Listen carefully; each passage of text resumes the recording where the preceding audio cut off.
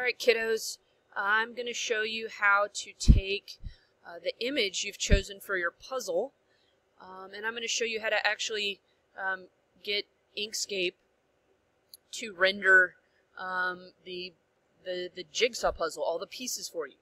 So it's a really handy extension that is in the program. So I'm going to zoom in a little bit on my image here, and you can see I've chosen the Washington Monument. This is actually a photo I took myself several years ago. It was kind of a cool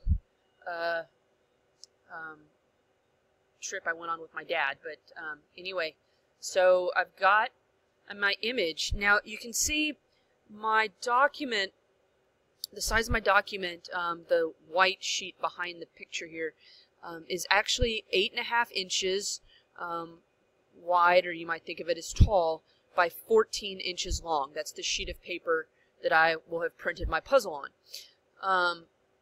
But my image, in keeping it proportional so that the Washington Monument's not all squished or extra wide or anything like that, does not fill the full page.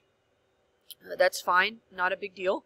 But it is important, if you only want the puzzle pieces to take up the image section here, that you measure that and know how big your image is. And so I have actually in the den here already printed my image, and I know that again, since my piece of paper is 8.5 inches wide or tall, that the distance from here, the top to the bottom, is 8.5 inches.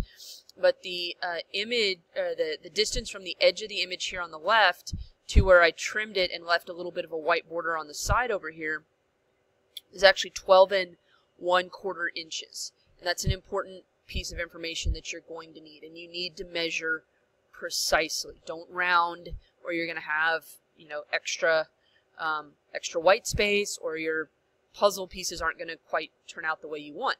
So as I mentioned, we're going to use one of the extensions here in the software. So I go up to the extensions option, and I'm going to go down here to render, and then looky here, there's an option for laser cut jigsaw. So I'm going to choose that, and I get a new pop-up. So my width is 12 1/4. Let me make sure I'm on. Yep, my units here says inches. That's important. So 12.1/4 inch in decimal is 0.25. And then I have a height of 8.5. So I'm good there.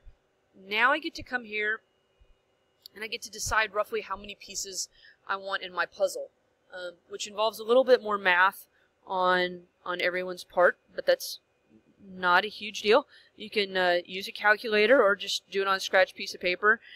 13 times 7 is going to give me a 91 piece puzzle, and that's pretty decent.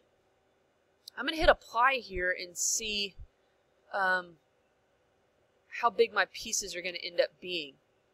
And I don't know if you can see it, but it popped up, and it's very, very faint. That's because the stroke width on these lines is very small, because we want it to be very small for the laser. So it's a little tricky to see, but that's pretty decent. My pieces, you want them to be in proportion. You don't want them really long and skinny or really squished, unless perhaps you're making a puzzle for children.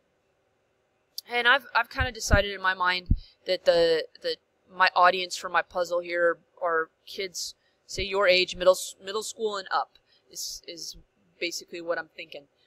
So I'm gonna delete this just to see. So I just clicked on it and I hit delete. I want to see what happens if I make it 15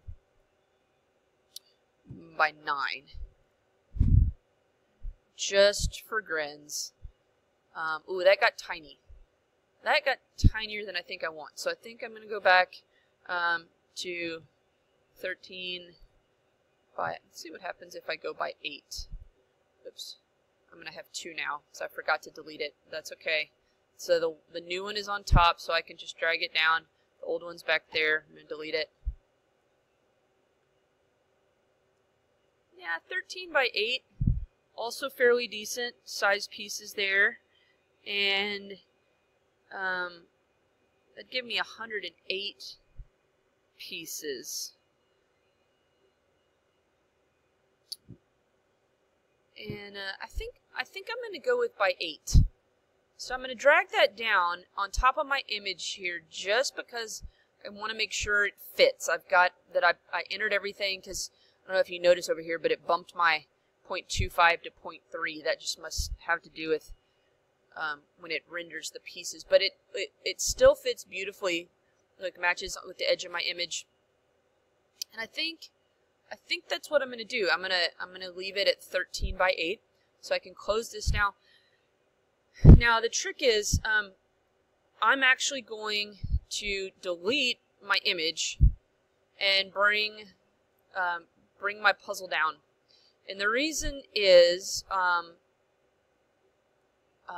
so that when I print it, remember when we open the file in with the laptop for the laser, we actually print this file. And I don't want the laser trying to think that I want it to laser engrave that image that I've chosen as my puzzle. All I want to do is vector cut these pieces. I want the laser to just cut out these pieces. I don't want to do anything with that background image.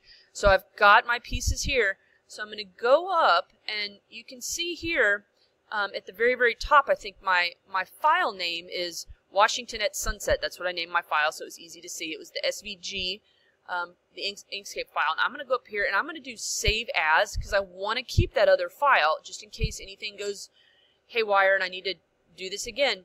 But I'm going to change the name, since this is the actual pieces that go with that image. I'm just going to go in here, and I'm going to add pieces as the name of my file. I'm going to press Save, and that's it. That's how you render the pieces for your jigsaw puzzle. So what you need to do now is, now that you've watched the video, is go back and do step-by-step, follow and listen to the video a second time. So please let me know if you've got any questions. Have fun.